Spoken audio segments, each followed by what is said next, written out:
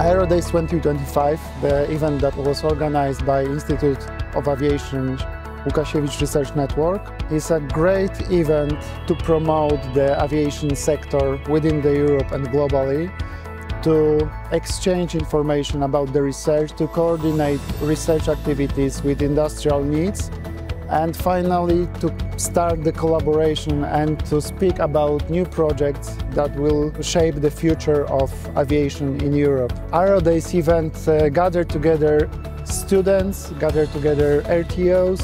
We also have SMEs present, we have startups, we have big players from aviation industry. That allows us to collaborate together, speak together. We need to have a strong industry, strong academia, universities, and obviously also research sphere, which is contributing a lot to deliver research results to the market. For us, very important today over Aerodays 2025 is to create the options, opportunities for our participants to link their projects, to connect, to matchmake, to network. That's why it's not only a conference, this is also an exhibition. This is also a place where we can do a lot of matchmaking and we can create synergies between the work that is being carried out in research and also in industry. That's why we have a lot of participants from both industry, academia, universities. I do feel that we create a system right now, today, here in Warsaw. European aviation is already leadership in the global scale, but we need to ensure to make it even more competitive in the future.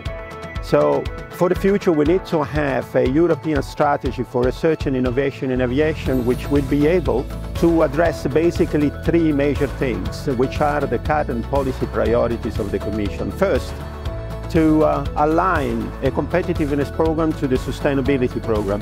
So to make sure that the sustainability issues addressed by aviation are also competitive.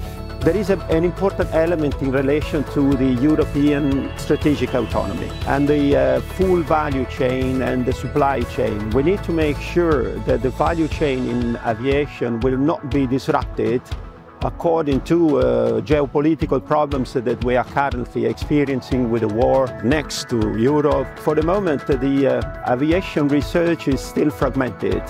Fragmented because we have European programs, we have national programs. What is important is to align and coordinate all those programs in such a way that we can exploit as much as possible all the knowledge that we have in one direction, and we avoid, of course, gaps and overlaps.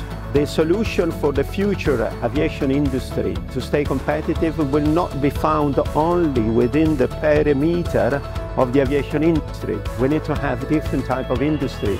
We have heard digitalization is important, hydrogen, electrification. So all those stakeholders in those fields that will need to get together for the future of aviation.